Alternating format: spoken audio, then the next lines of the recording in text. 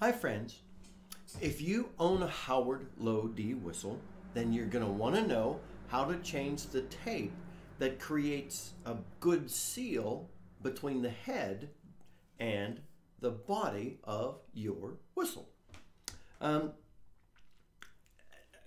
Howard makes a great video describing this process, and I'm going to link that for you.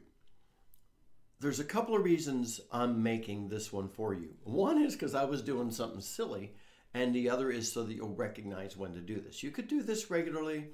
It seems daunting at first. It is not, trust me.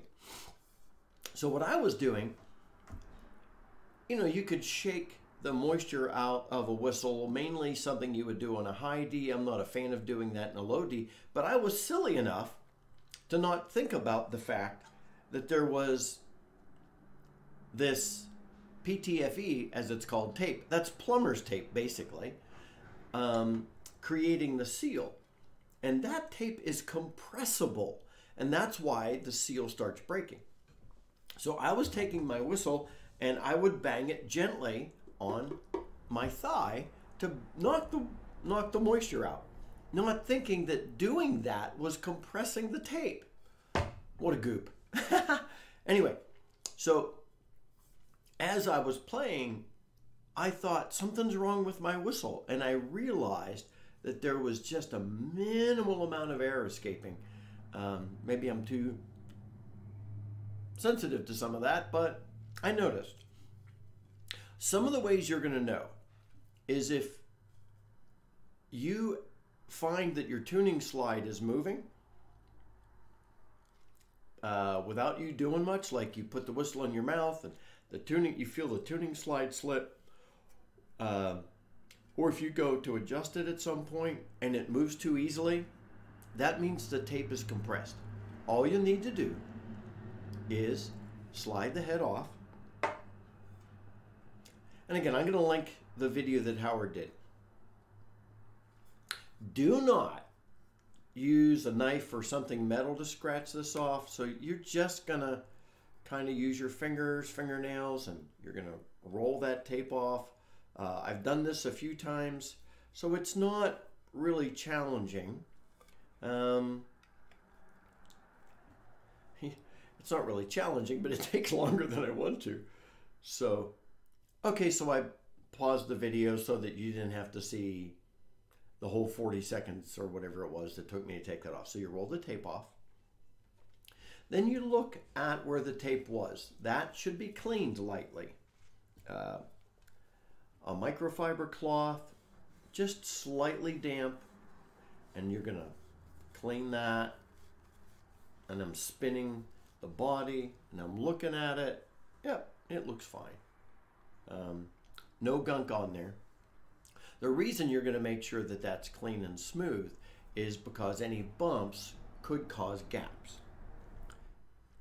Okay, so let's put the tape back on. And remember to put it on at the top of the whistle. The Howard logo is there.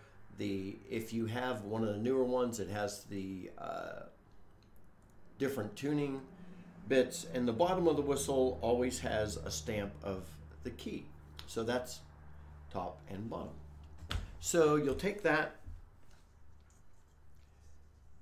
get a little bit of this tape here, and it's funny. And the lady that did the video said you want a clean end, and I've got that. She said dampen a bit up at the top of your whistle, and then you're going to put this first layer on fairly carefully just to get it going. Now when you watch her do it, she says it's fiddly. Well, it sure is. So you get that on, and then so if you have a powder coated whistle, my black one's powder coated. If you have then you're going to use 4 turns. I've done 1 already. And if you have a polished metal whistle, then you'll use 5. That's because of the difference in thickness of the body. So that's 2 wraps. I'm going to keep that tighter, she said. Then 3rd wrap, get to the 4th there, and then I'm going to cut that fairly close. Okay, that's easy enough. Now I'm going to just, rub my fingers around there. Don't compress it yet. Notice the direction the tape is turned. Take the whistle head and just spin it on down to where you normally keep it. And then you want to compress that tape a little bit. So you're going to move your head around a little bit, not rocking it so that you crack the head. That could be disastrous. So you do that. Then you've got this tape slightly compressed. You should see it's nice and smooth. So whatever direction you put that on, you're going to put just a couple more layers on. Okay, get that. Oops. Okay, yep, that's one, and that's two. And don't worry too much about the tape. This is plumber's tape. You could get it almost anywhere.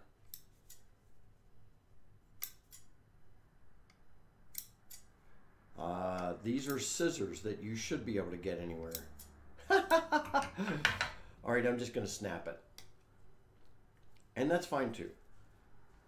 Now, I don't want to compress that other couple layers I put on. I'm going to take the head again and I'm going to turn it in the direction I wound the tape. Oh, that's nice and snug.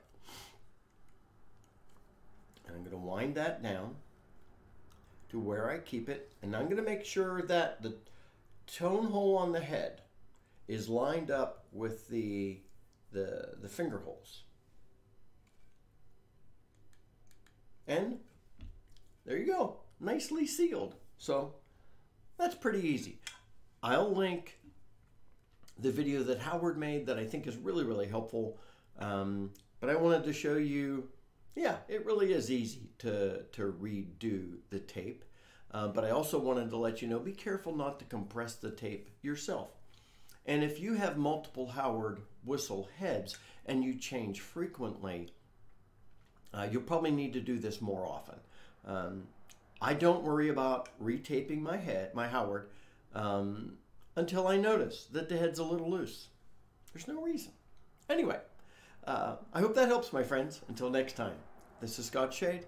Happy low D whistling.